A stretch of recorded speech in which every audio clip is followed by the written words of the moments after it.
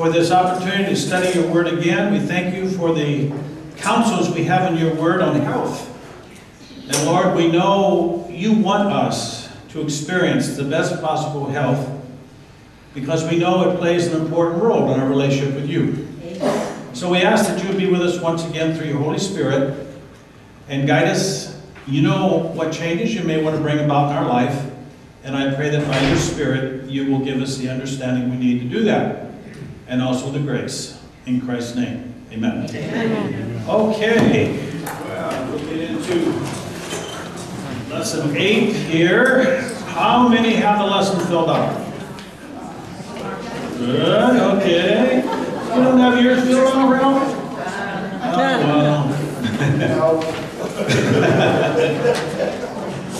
Ralph knows me. We've been around a lot. I'm not picking on him. Well, not too bad anyway. It's okay. I know, he's a good guy. Okay, let's get into it. And we're going to the first one is fasting and physical health. Then we move into some emotional health areas. And fasting, I don't know how you are. I found when I was younger it was easier to fast than when I've gotten older, for whatever reason. But we're going to see some of the benefits of it and perhaps expand the meaning a little bit as we go through it. What did Ellen White say about fasting in counsels and diets and food? She says abstinence from food 1 or 2 days a week could be beneficial to health for some.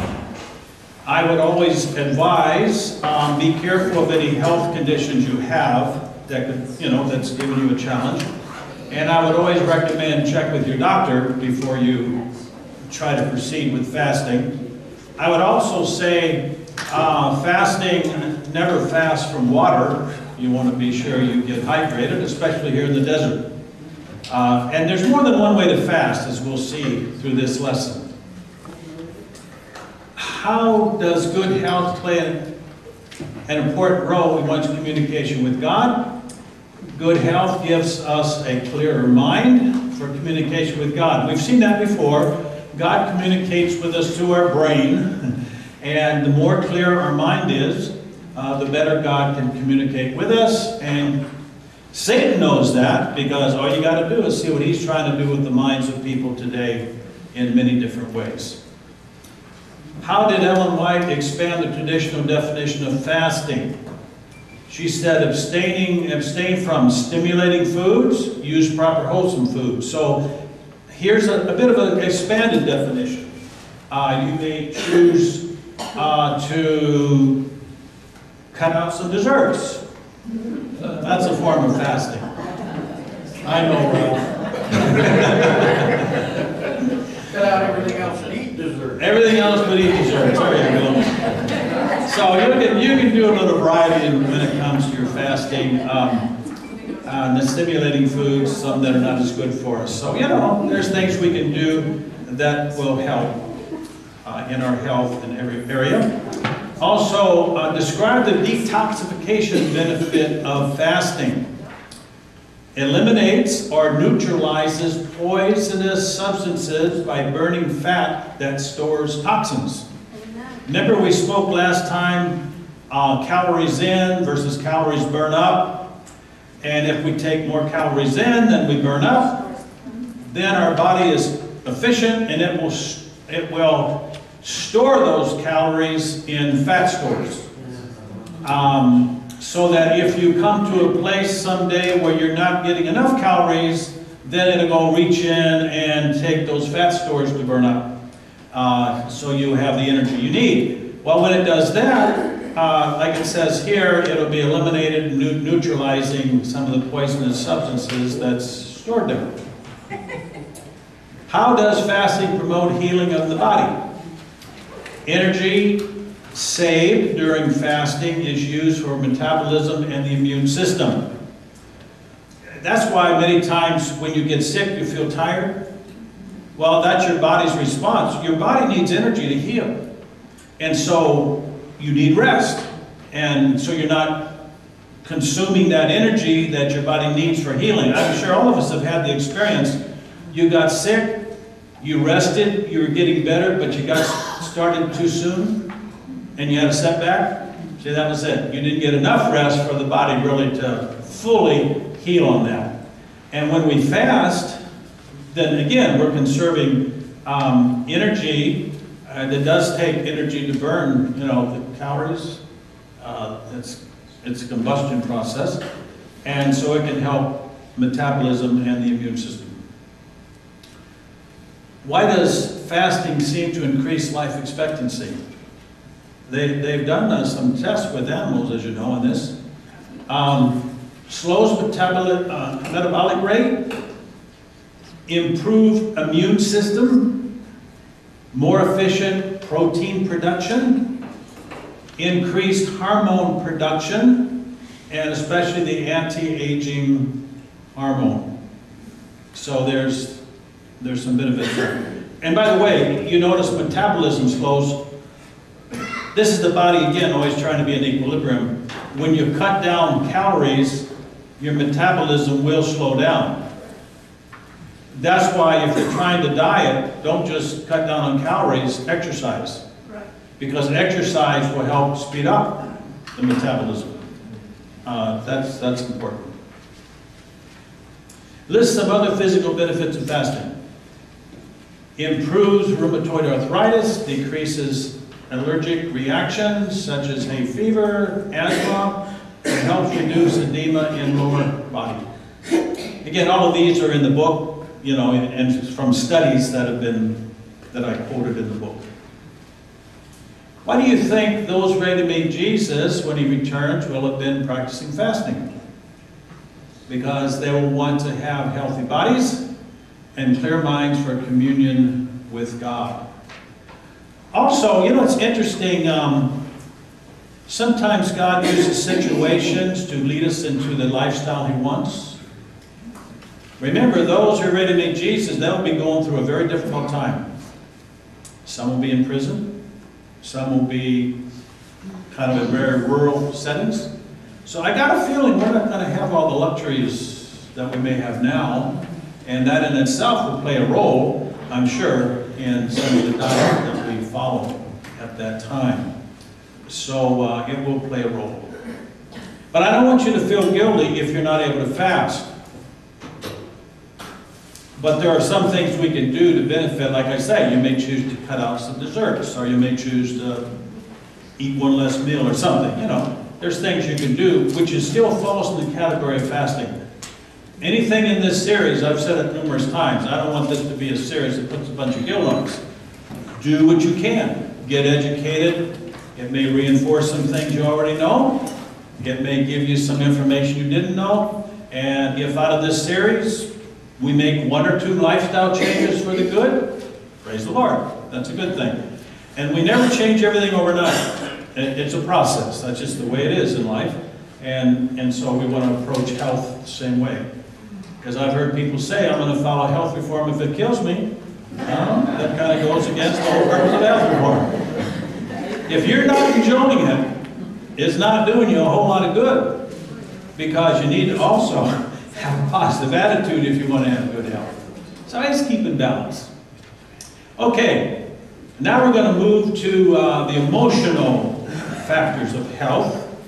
We'll look at 3 of the lessons on that, 3 of the day's devotionals on emotional. First, praising God in health. The last 40-day book I wrote, just came off the press a few months ago, is on praising God. And so this is just one day's devotional on praising God and health. What does God's Word teach about the benefit of praising God? Well, you know this text. It's good like a medicine. Good like a medicine. It puts the right chemicals in your body. You feel better, mentally, emotionally, spiritually.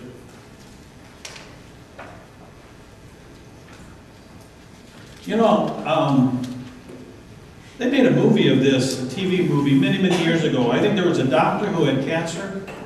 Maybe you remember this? And he started watching a bunch of funny, I don't know, Laurel and Hardy or whatever it was. and laughing. And he got cured. Now, I don't say that's a universal cure for cancer, but it made a point that just like, you know ecology and the environment we live in the world, it can be polluted or it can be healthy. Same in your body. You have an internal body ecology. And your body can either be polluted within, which is an environment conducive to disease, or we can have an environment within our body that's healthy, which is conducive to health. And praising God, having a praising attitude plays a role in having an environment in our body for good health. Now here is a study at University of California, Davis. What they say about the benefit of a thankful attitude in physical health. It says it benefits one's cardiovascular system and immune system. These are, again, proven health studies. What benefit of a positive attitude did clinical psychologist Blair Justice? What did he find out? We read here, lowers risk of coronary events.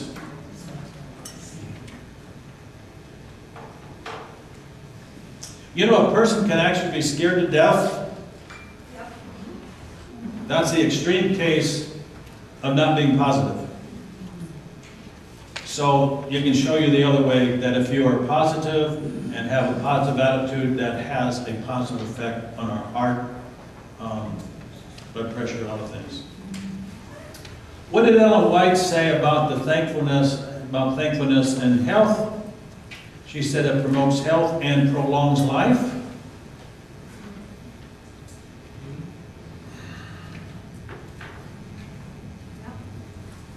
What does God's warning in Deuteronomy teach about serving God with joyfulness? That's kind of an interesting verse. I think we'll take that.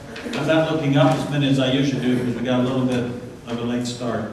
But Deuteronomy chapter 28, 47 and 48.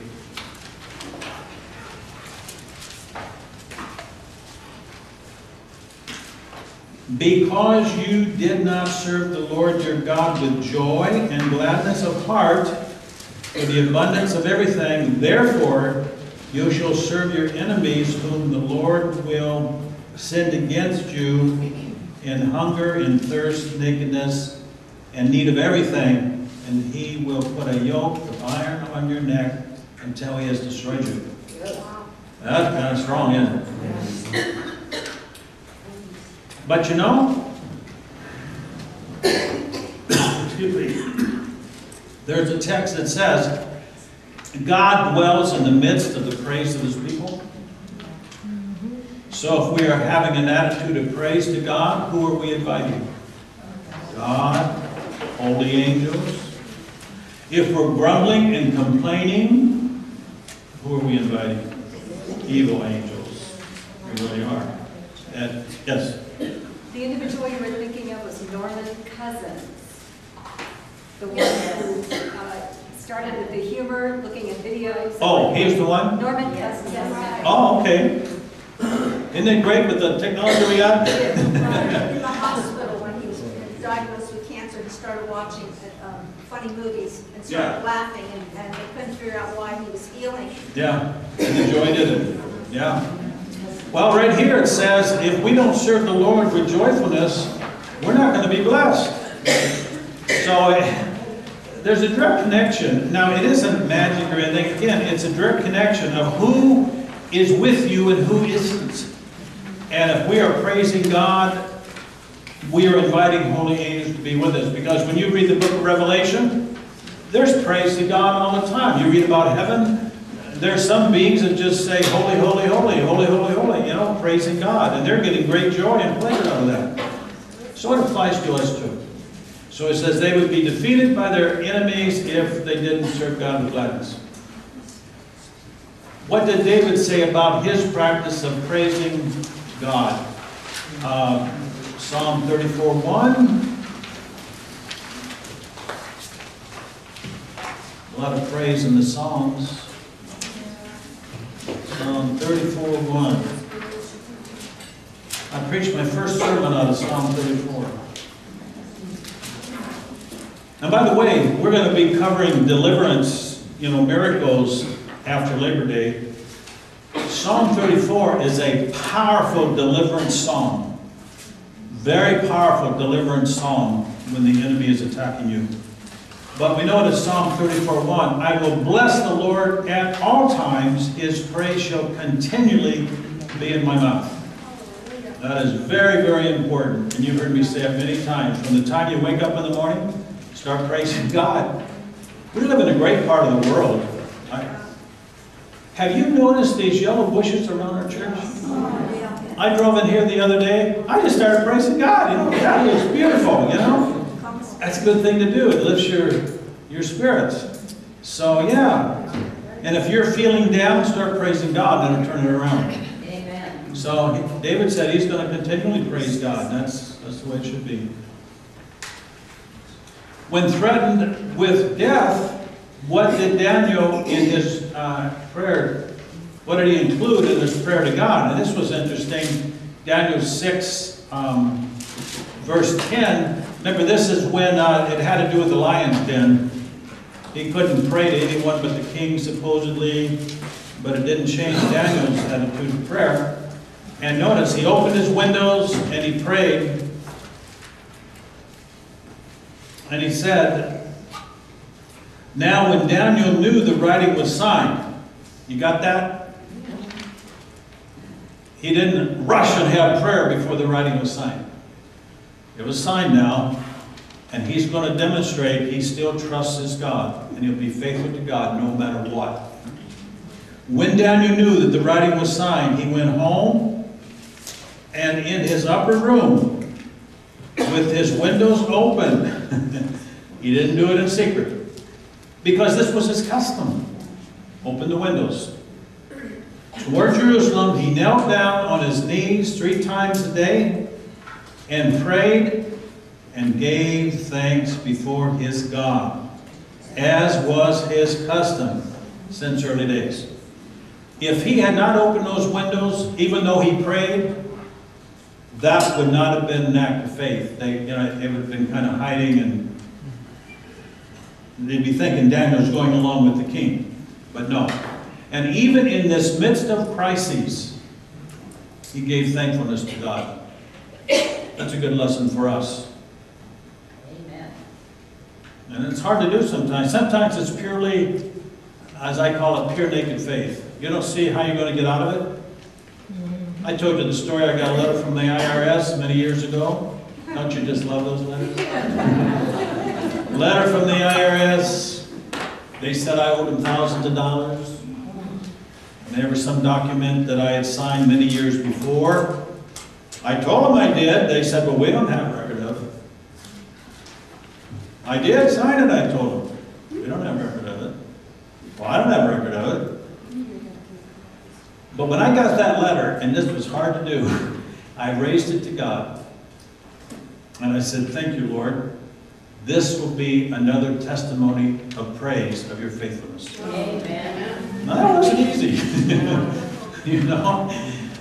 And it took a while. It probably took a month or so, talking to this IRS, that IRS person, that IRS person.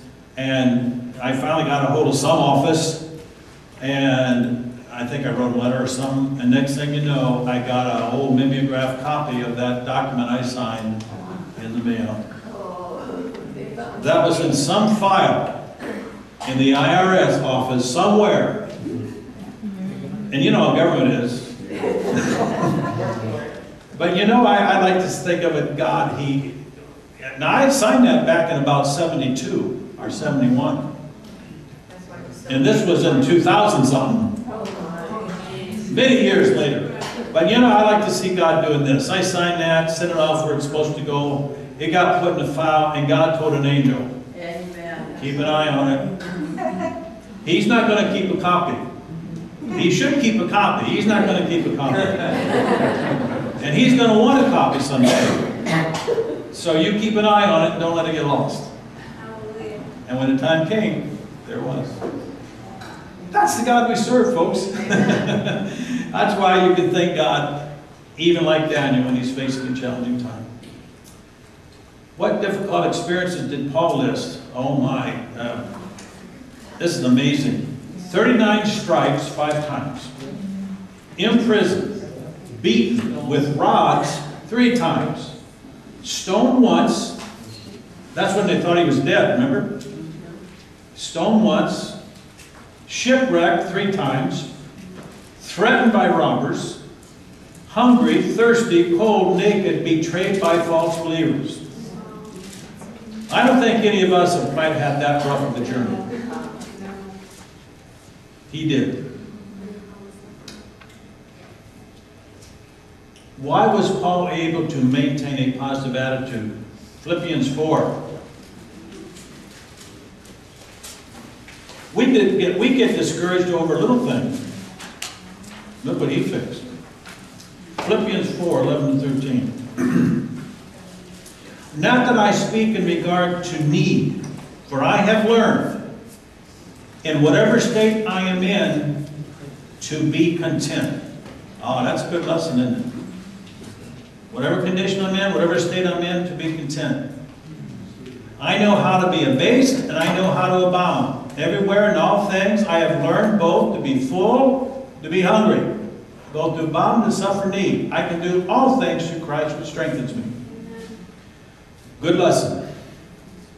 He knew his God well enough that he could trust God in all situations. What did Paul and Silas do when they were in prison? Acts 16:25. And by the way, those prisons weren't very nice back then. They're not real nice now, but they were really bad back then. Acts 16:25. But at midnight, excuse me, Paul and Silas were praying and singing hymns to God, and the prisoners were listening to them. That in itself was testimony, wasn't it? You never know where you're going to be a testimony to God. You don't. That's why we shouldn't grumble anywhere. You never know who's listening. Okay? So they prayed and sang praises to God, and they were in prison. In spite of his difficult experiences in service for the Lord, what did Paul write about praise and rejoicing in the Lord? Well, these texts you're familiar with. Philippians 4:4, very good one. They're all good. Get there.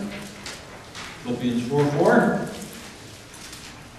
Rejoice in the Lord. How often? Always. And it's so important. He repeated it. Again, I say rejoice. Rejoice in the Lord always. 1 Thessalonians 4.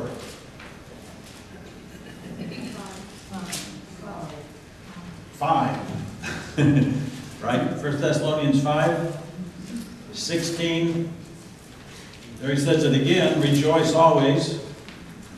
17, pray without ceasing. It doesn't mean you're on your knees all the time, but you keep an attitude of prayer.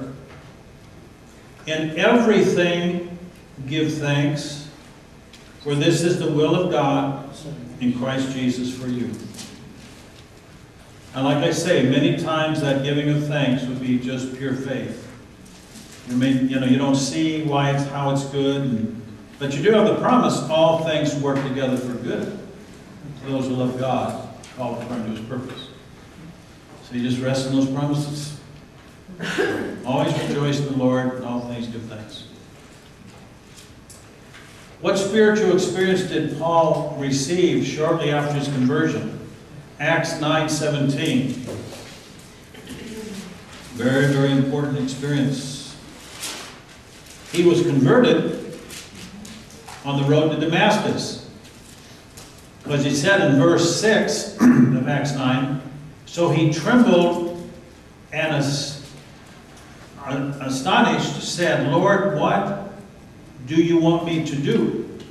So he was convicted, he was converted, asking the Lord, what do you want me to do? and the Lord sent him to a certain place to pray. And then God told Ananias to go see him, which was an interesting request for Ananias to receive.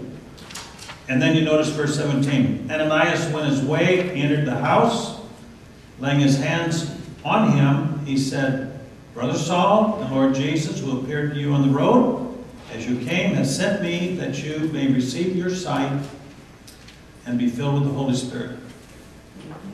So he was filled with the Holy Spirit. He received the baptism of the Holy Spirit.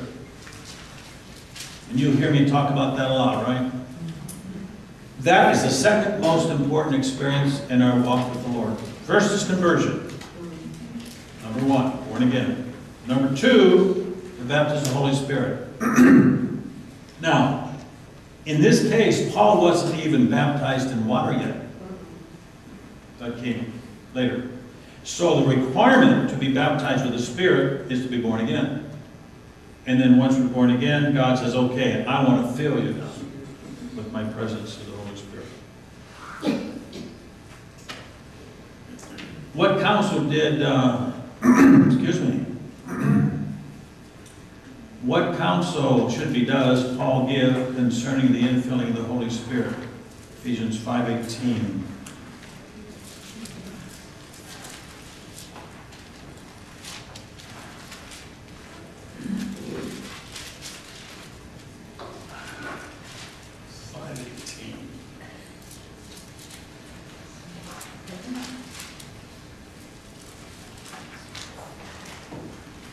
Oh, Prudence, were you going to give me a glass of water? Yes.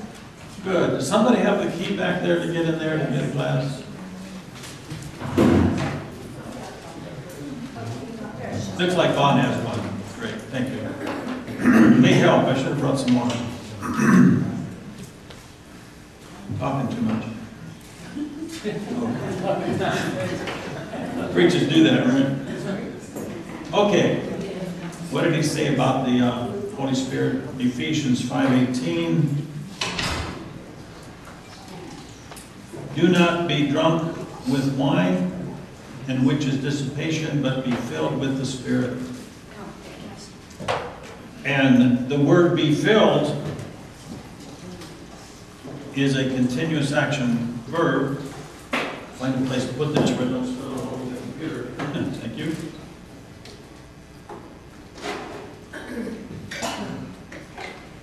Thank you very much. Okay. Be filled. It's a continuous action verb. Yeah, good, Bob. Maybe we'll put that one over. Yeah, both by the computer? Okay. That'll make it. Maybe we'll put that one back here, just in case. Yeah, thank you. You know, Bob, when we have our potlucks, Bob makes sure we all have water, and he always gives me two. Appreciate it. Okay, this is important.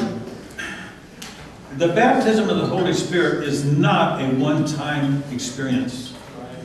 We need every day, and you've heard me say, whenever you wake up in the morning, Lord, fill me with your Spirit. And as you go through the day, as you think about it, fill me with your Spirit. And so it's very important. That's the only way we can live the Christian life as God wants us to. What benefit do we receive through the daily infilling of the Spirit in relation to rejoicing in the Lord? Well, you get the fruit of the Spirit. And the fruit, love, joy, peace. You can't very well praise God and be rejoicing if you don't have love and joy and peace. And where do you get love, joy, and peace? The fruit of the Spirit. And where do you get the fruit of the Spirit? Baptism of the Holy Spirit. See how it's connected? That's why we need that. Now we go to day 31, anger in health. Anger in health.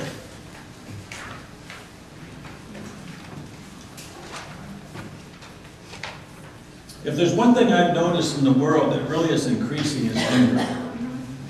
There's just so much anger in this world today.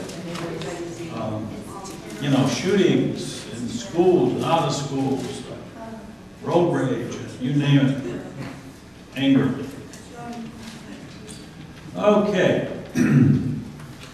What does Proverbs 16:32 and Hebrews 12:14 and 15 teach about anger? Let's go to the Hebrews one. Hebrews 12.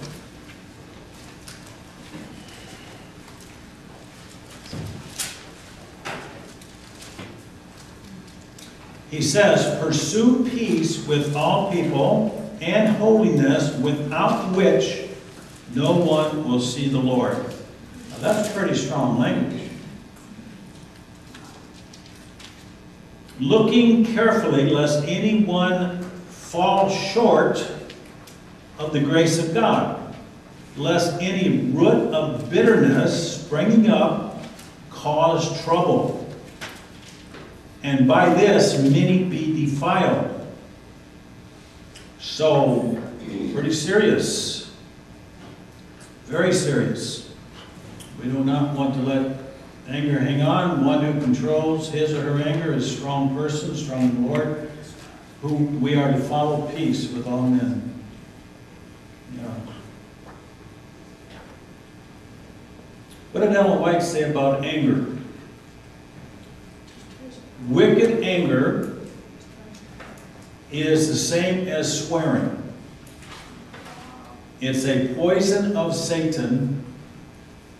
And notice this. The love of God is not in an angry heart. That's pretty pointed, isn't it? Yeah. Now don't get discouraged if you find that you still have some anger in you over something. But by God's grace, you know, I think we'll deal with it here, but again, you have a free will. Turn your mind from what's causing you to be angry and ask Jesus to give you his peace. That's how you overcome any temptation. So you don't want to get discouraged if you see it there, but ask the Lord for his victory. Is feeling angry about something a sin? No. It's no sin to feel anger.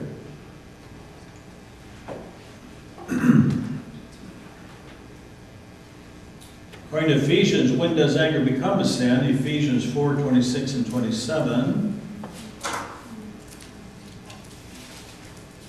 Ephesians 4:26 and 27.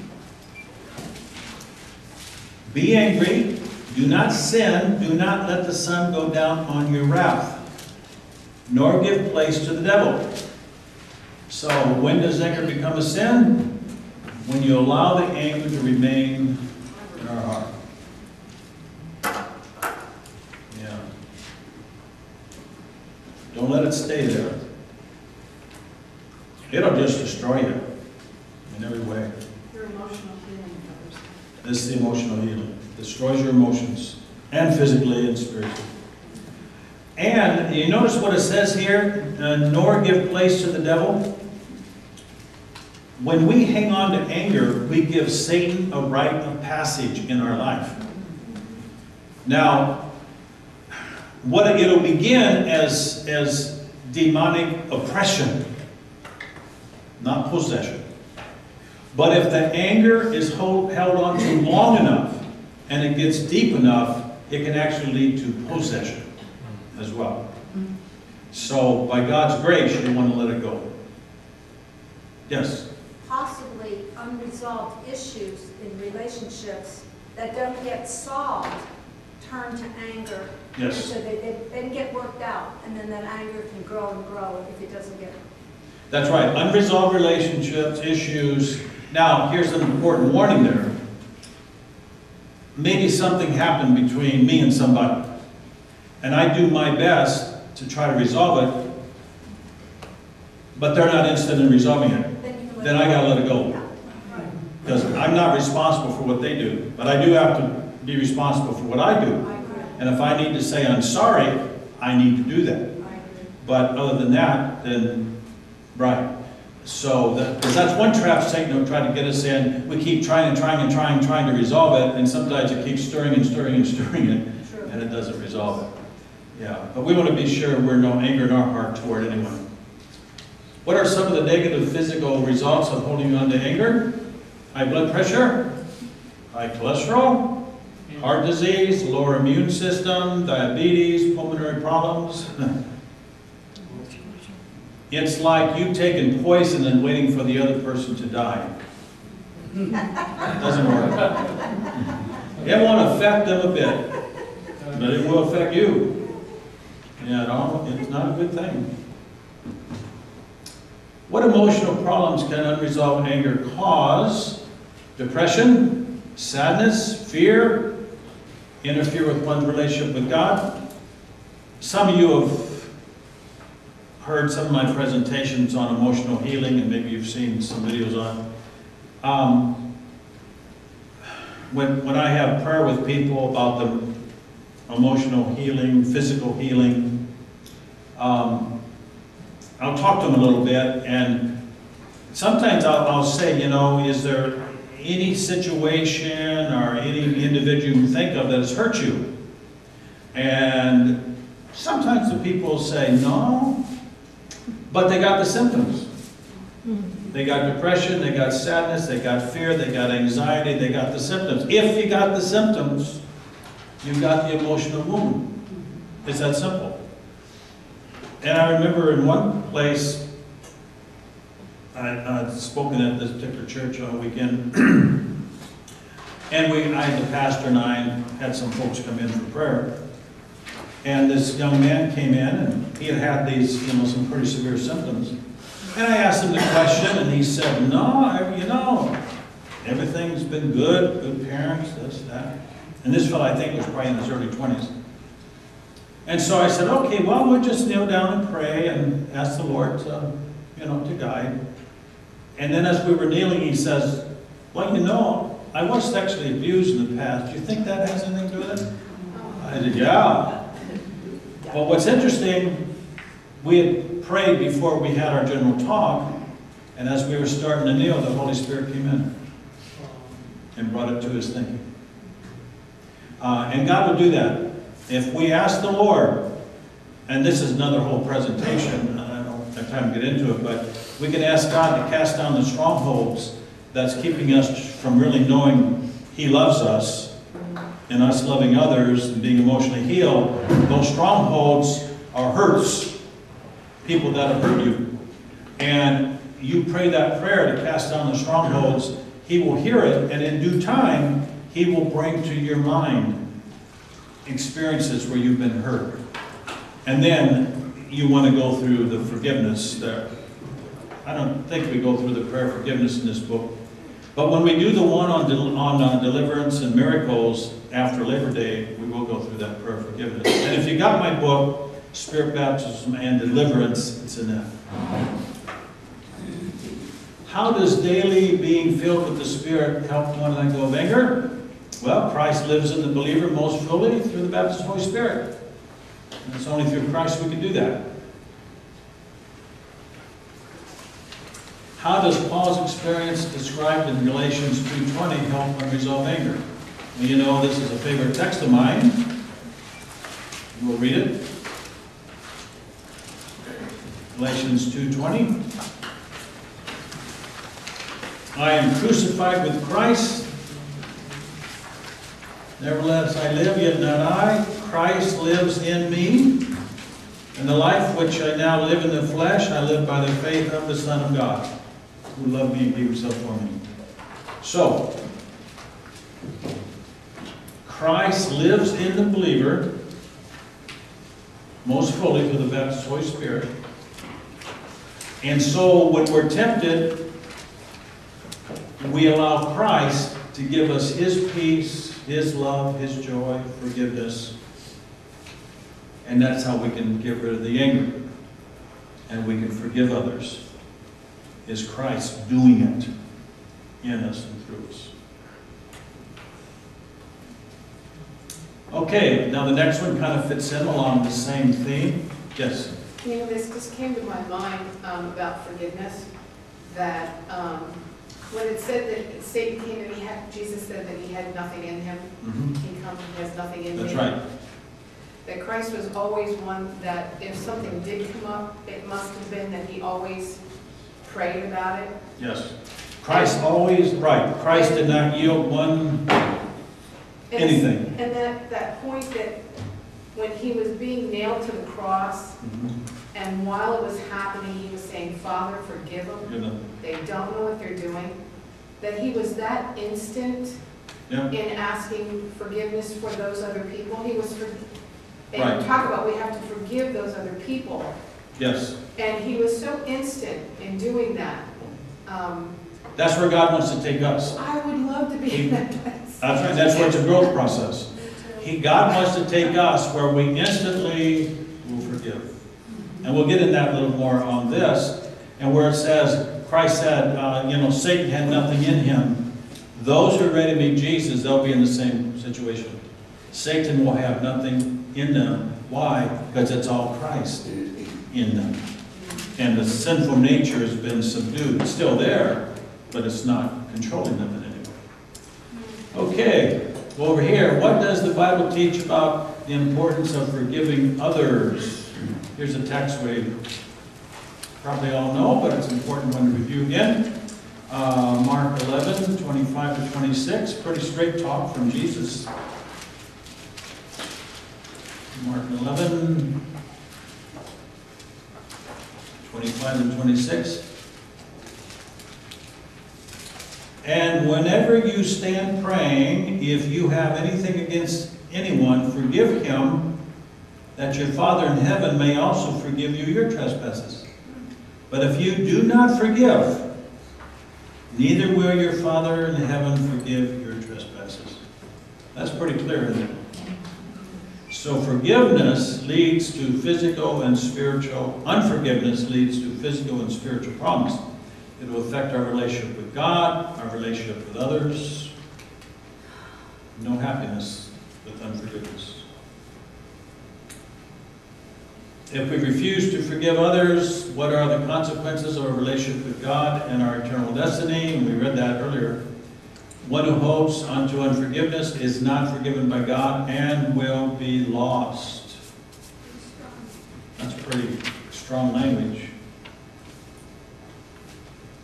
But it's what he says. Now again, God remembers where we're at. He looks at the heart. We may want to be a forgiving person in our heart, but we've not grown to that point to be able to do that yet. God understands that, and he will lead us to get there. Okay? That's why I'm so glad God's a judge, not me. We see the outward. God looks at the heart. He knows what's there. But I guarantee you, those who are ready to meet Jesus, there will be no unforgiveness whatsoever in their heart. There will be no anger or bitterness in their heart. They've gotten the victory there. It's Christ 100%. What are some of the physical consequences of unforgiving attitude? Tense muscles, high blood pressure, increased stress. It's just like anger. Anger and unforgiveness go together. So you got the same type of consequences. You know, when God counsels us over and over to forgive, it's for our good. It's not maybe necessarily for the other person. They may not accept our forgiveness. But it's for us that he counsels us to forgive. It's for our blessing. What benefits of forgiveness did a study on personality and social psychology bulletin point out? Forgiveness restores negative relationships, affects one's attitude toward others, enhances other social relationships. If a person is angry and unforgiving, it's going to affect every relationship they got in life. And they're going to be easily made angry again, because it's right there. It's kind of on the surface seething, and it doesn't take too much to set them off. We've all known people like that. Kind of like, you've heard the expression, they wear their feelings on their shirt sleeves. All you got to do is, are you walking around on eggshells around them? Okay, that's that kind of person. They're just anger inside, and you can set them off so easy. So it affects their relationships with others. What has our pride what should be, does our pride have to do with our willingness to forgive or not forgive? It is self-love. This comes from a quote from Ellen White. It is self-love and pride that causes one to hang on to unforgiveness. That's important to remember. When we get angry over some selfish issue, something concerning us, I'm not talking about righteous indignation when you see some atrocity on the news and you just feel, oh, it's terrible. I'm not talking about that. I'm talking about when someone says something or does something and you feel anger, that is your pride. Your pride has been wounded. Self-love. Why do you get angry when somebody cuts you off driving? They took your rights. Because they're dumb. They're dumb. If I'm coming real fast, they might be dumb. They might get hit. But it's because my rights, they violated my rights. See, that's pride. That's self. If by God's grace, that pride starts being subsiding, and God's love and patience comes up, we can come to the point that they cut us off, we just simply slow down. And we feel no negative feelings at all. God will get us there. That's what He wants to do. There is hope, Melody. God's sake, don't react. He's going to get us there. But that's where, I guess, if you can put it together, we must be enlightened by the Word to know it's wrong. If we're not enlightened by the Word, knowing it's wrong, we think it's okay to get angry if someone cuts me off. So see, that's where being enlightened by the Word through the Holy Spirit, then the Holy Spirit will come in and fulfill the Word in us. So we become patient and so forth. How did Ellen White describe what the Christian reaction should be to personal verbal attacks? We will be deaf to reproach and blind to scorn and insult. Wow. That's a pretty powerful statement, isn't it? Wouldn't that be great? I mean, I'm still growing in this. Wouldn't that be great? No matter what anybody says to you, it does not affect you negatively. That'd be a good deal. Now, all of us are going to feel a little sting of criticism. But what we need to do, you may feel it, but then back off. And then ask yourself the question, is there any validity to it? Maybe there is. And accept it. And sometimes God will use someone to bring something to you that maybe you don't like them. But God chose to use them to bring something to you. So always look at it in balance. Say, okay, now wait a minute. Is God trying to say something? But if it's not, then you can just let it go too. So, yeah. I think the beginning of her quote Statement. here, it's because we are so lost in Christ that Yes. we do not take the That's right. neglect your place. The more filled we are with the Spirit, the more we have Christ living in us. So it's not that we have a self-control issue No. where we can go, okay, that's not going to hurt me. I'm not No. going to let that hurt me. It's Christ. It's because we're so filled with Christ That's right. that it's just not even an option. That's right. That's why the baptism of the Holy Spirit is essential. It's through the baptism of the Holy Spirit Christ lives in us most fully. And like Paul said, I'm praying for you till Christ be formed in you. It's a process. So we get more and more and more of Christ and less of self. And we come to the point, it is Christ. And we reach this point. What does love have to do with forgiving others? The more love we have in our heart, the more forgiving we'll be of others. And what it goes together.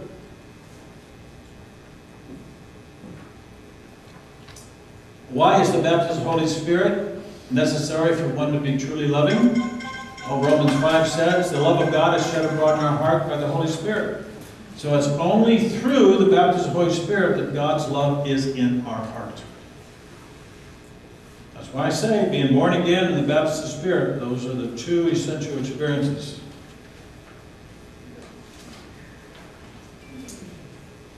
put in your own words, 1 Corinthians 13, 4-7. You're familiar with that text. It's talking about love, defines love. A loving Christian will not demand their own way, will not be sensitive when others say or do something offensive to them. Yeah. Who comes back? That's where God wants to take us individually and as a congregation. And I want to, I praise God for where we're at. God is blessing us. We're all growing, but God is blessing us. And I think every one of us want to become this kind of Christian. And I'll tell you this, the more we become Christ-like, that's what this is, the more safe we will be for people to come. Amen. They won't be judged. They'll be able to come, worship, be part of our church family, and grow in Christ at their own rate. That's the kind of congregation and church we want to be, and I feel positive. I think God is working to get us there. So that's a blessing. When the Christian is tempted to be unforgiving, what should he or she do? Turn the mind away from what had tempted them to be unforgiving. Ask Christ to give them His forgiveness. That's the difference. His forgiveness. Going back to Galatians 2:20. Do you think those ready to meet Jesus will be angry and unforgiving toward anyone? No. Those ready for Christ's second coming will not be angry or unforgiving because Christ will be living out His life in them. Okay. Next lesson, stress, fear. And then we get into the last generation, the generation ones. Okay. We want to have prayer, and do we have a drawing today? Yes, we do. We do. Okay, let's have prayer, and then we'll have a drawing. Father, we thank you for the time we've had to study your word, Lord. And Lord, we thank you for your counsels. We thank you for the promise of your Spirit to fulfill the counsels of your word in our life. And what we've studied today, we truly want to be like Jesus. We wouldn't be here if we didn't. And we just ask you to continue to work in our life day by day, that Christ will be seen in us more and more. In His name we pray. Amen.